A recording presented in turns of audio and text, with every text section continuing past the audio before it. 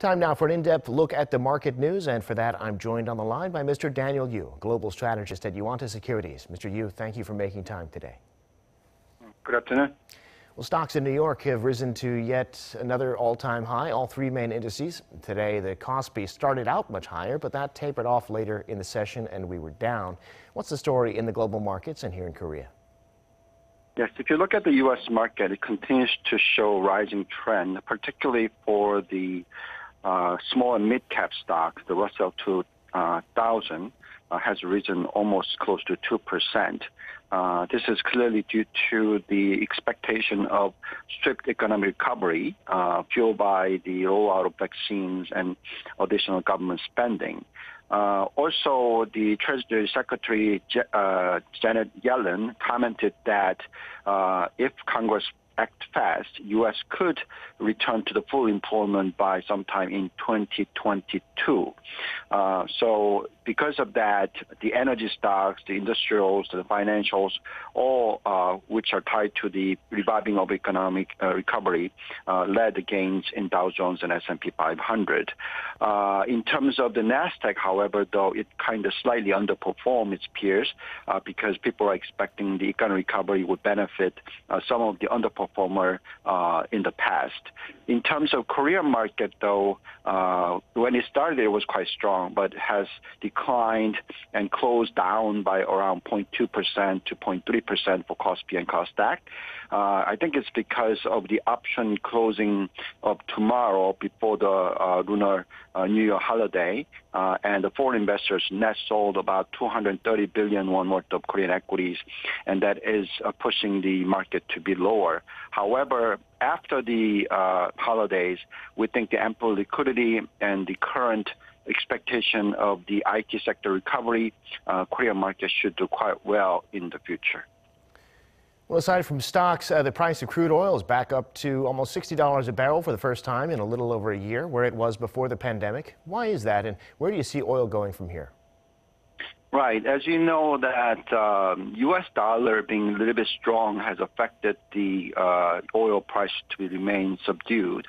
But as the U.S. dollar remains now at quite stable, ample liquidity is fueling into some of these commodities, particularly the oil side.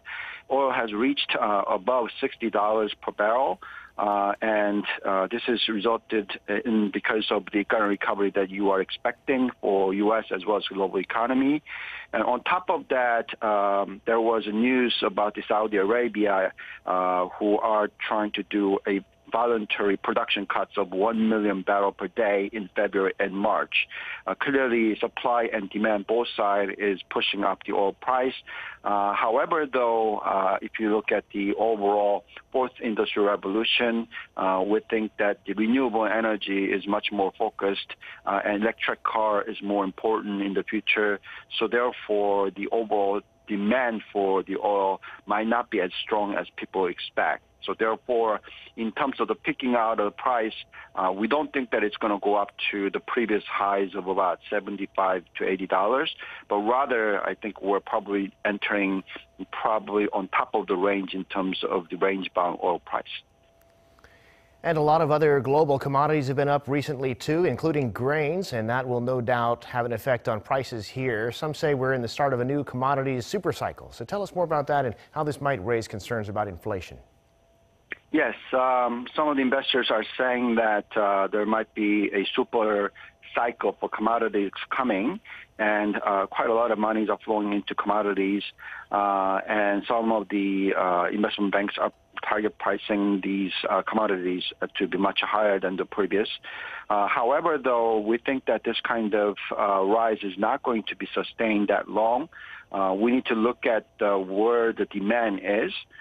We think that economic recovery is coming, but not to these investment heavy or construction or shipbuildings or these kind of the commodity related sector, but rather the continuation of fourth industrial revolutions would affect more positively in terms of the data centers and DRAM prices and all these IT related sectors. So super cycle is coming in that area rather than these commodity-related sectors. So therefore, we don't think that the commodity price is going to hit those record levels that we've seen in 2007, 2008, or even 2011.